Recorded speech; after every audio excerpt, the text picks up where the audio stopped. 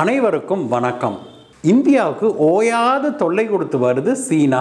இந்த தலைவலி கொடுக்கிற சீனாவுக்கு தகுந்த பாடம் கற்பிக்க வேண்டும் அப்படின்னு சொல்லி இந்த சீனாவை வழிக்கு கொண்டு வர்றதுக்கு ஒரு திரிசூல வியூகம் அமைச்சிருக்கிறாரு நமது பாரத பிரதமர் திரு நரேந்திர மோடி அவர்கள்.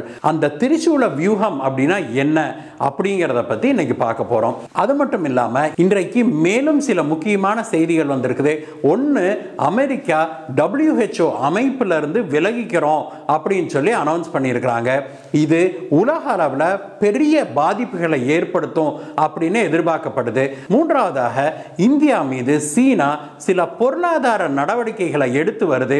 ஒன்னொன்னாக காய் நகர்த்தி வருது. இப்பொழுது சீனா இந்தியா மீது என்ன மாதிரியான பொருளாதார தடைகளை கையில் எடுத்திருக்குது, அதை பற்றியும் இன்னைக்கு பார்ப்போம். வாங்க இந்த வீடியோ முடியற வரைக்கும் கடைசி வரைக்கும் பாருங்க நண்பர்களே.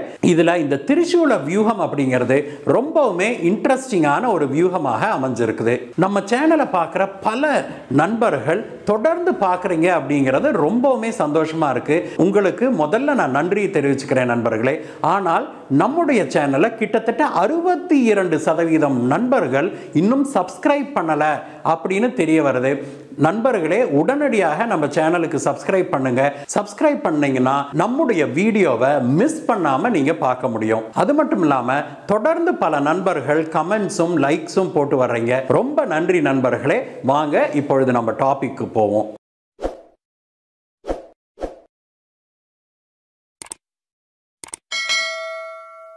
சீனாவுடைய வூஹான் மாகாணத்திலிருந்து கிளம்பின இந்த கொரோனா இன்றைக்கு உலகம் பூரா பாதிச்சிருக்குது.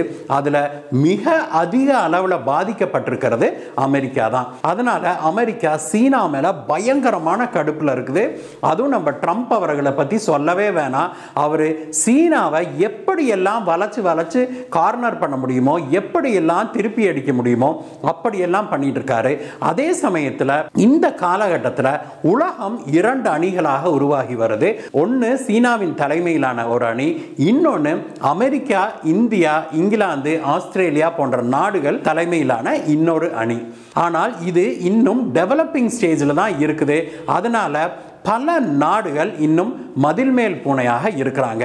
அதனால தான் இப்பொழுது சீனாவுக்கும் அமெரிக்காவுக்குமான கடுமையான போட்டி நிகழுது.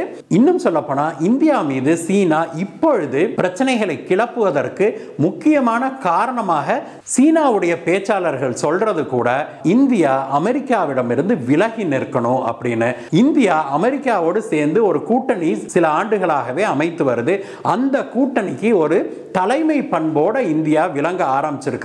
அது உலகில பெரும் தலைவராக உருவெடுப்பதற்கு முன்பே இதை தடுத்து நிறுத்திடணும் அப்படின்னு சொல்லி சீனா முற்படுது. இதை மெய்ப்படுத்தும் விதமாக நேற்று நமது பாதுகாப்புத்துறை அமைச்சர் திரு ராஜ்நாத் சிங்கிடம் தொலைபேசியில தொடர்பு கொண்ட அமெரிக்காவின் டிஃபென்ஸ் செக்ரட்டரி திரு மார்க் எஸ்பன், இந்தோ பசிபிக் பிராந்தியத்தில் இந்தியாவின் தலைமையில தான் நாம் செயல்படுவோம், இந்தியாவை தான் இந்த இந்தோ பசிபிக் பிராந்தியத்துக்கே தலைவராக நாங்க ஏற்றுக்கொண்டிருக்கிறோம், அதுல நாங்க உறுதியாக நிற்கிறோம் அப்படின்னு சொல்லியிருக்கிறாரு.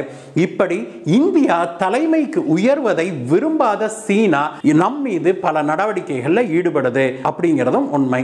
இதற்கிடையே ட்ரம்ப் அவர்கள் சீனா மீது எடுத்து வர்ற நடவடிக்கைகள்ல அடுத்த கட்டத்துக்கு போயிருக்கிறாரு. இப்பொழுது அவர் என்ன சொல்லியிருக்கிறார், உலக சுகாதார மையத்திலிருந்தே நாங்க விலகிக்கிறோம் அப்படின்னு சொல்லியிருக்கிறாரு. உலக சுகாதார மையத்துக்கு அதிக அளவில் ஃபண்டிங் கொடுக்கிறது அமெரிக்கா தான் நண்பர்களே. அதனுடைய $5 பில்லியன் ஃபண்டிங்ல $450 மில்லியன் அமெரிக்கா தனி ஒரு நாடாக வழங்குது. அதே சமயத்தில் ட்ரம்ப் அவர்கள் என்ன சொன்னார்னா, சீனாவுடைய பேச்சை கேட்டுக்கிட்டு WHO இந்த கொரோனா வைரஸ் பிரச்சனையை மூடி மறைச்சது, அதனால தான் இவ்வளவு பிரச்சனை.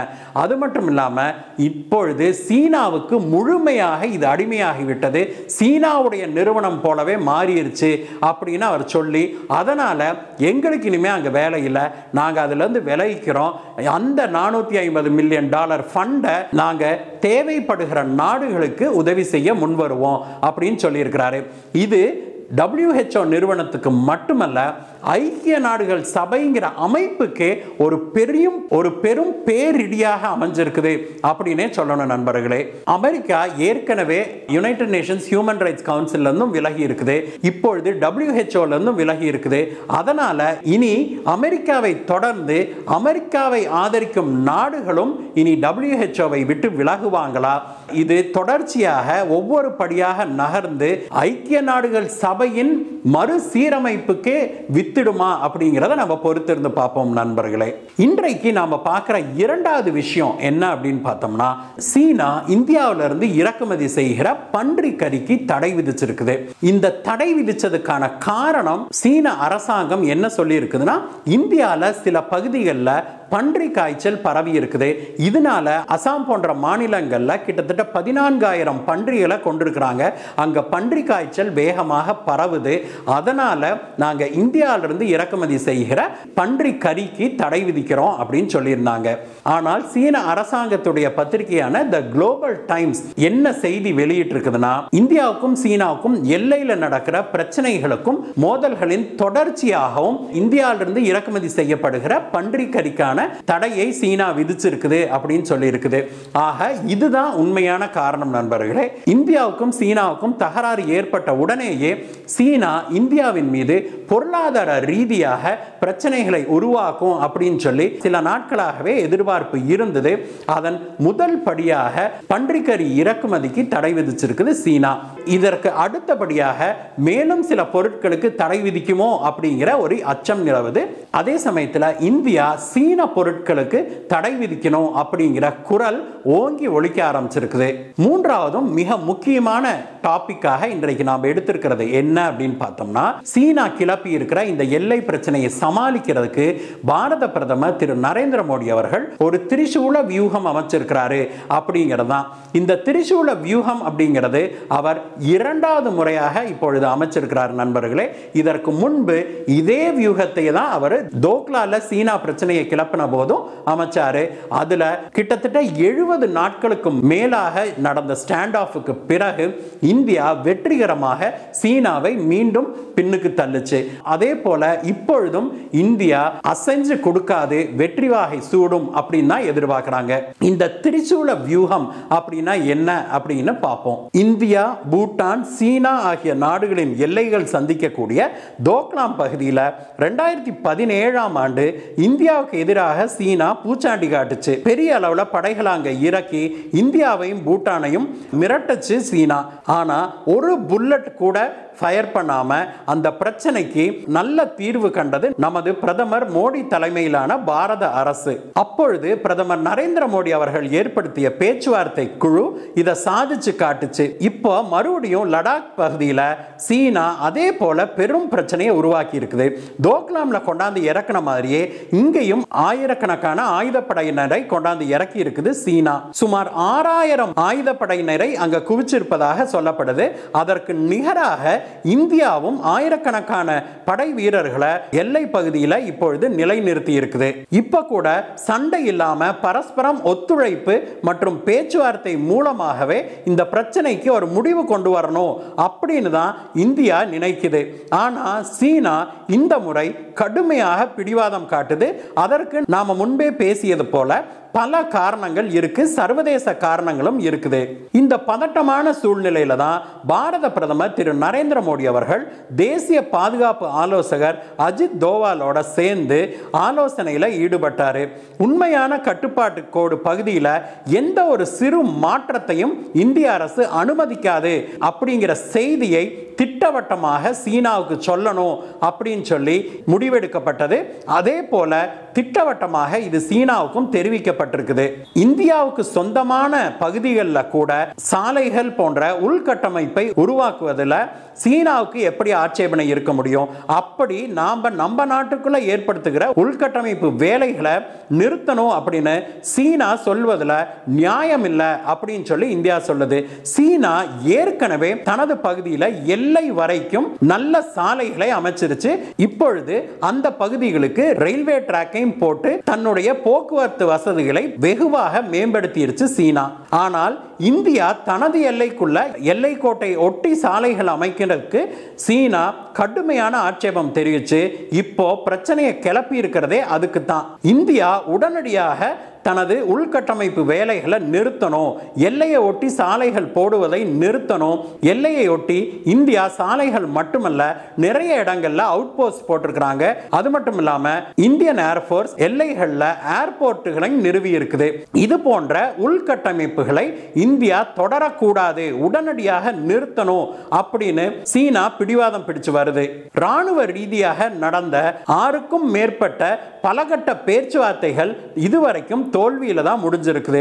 இதனால தான் இப்பொழுது மீண்டும் அந்த திரிசூல வியூகத்தையே கையில் எடுத்திருக்கிறாரு நமது பாரத பிரதமர் திரு நரேந்திர மோடி அவர்கள். திரிசூல வியூகம் அப்படிங்கிறது 3 முக்கியமான கைதேர்ந்த நபர்களை கொண்டு காய் நகர்த்துவது அப்படின்னு பொருள். இந்த திரிசூலத்துல ஒருத்தர் நமது தேசிய பாதுகாப்பு ஆலோசகர் அஜித் தோவால், 2வது முக்கியமான பிரமுகர் நமது வெளியுறவுத்துறை அமைச்சர் திரு ஜெய்சங்கர், 3வது முக்கியமான திரிசூல தலைவர் நமது முப்படைகளின் ராணுவ தளபதியாக விளங்குகிற ஜெனரல் திரு பிபின் ராவத். இவர்களை முன்னிறுத்தி பேச்சுவார்த்தை நடத்தி இந்த பிரச்சனைக்கு முடிவு கொண்டு வருவது, சீனாவை பணிய வைப்பது அப்படின்னு முடிவு செய்திருக்கிறாங்க.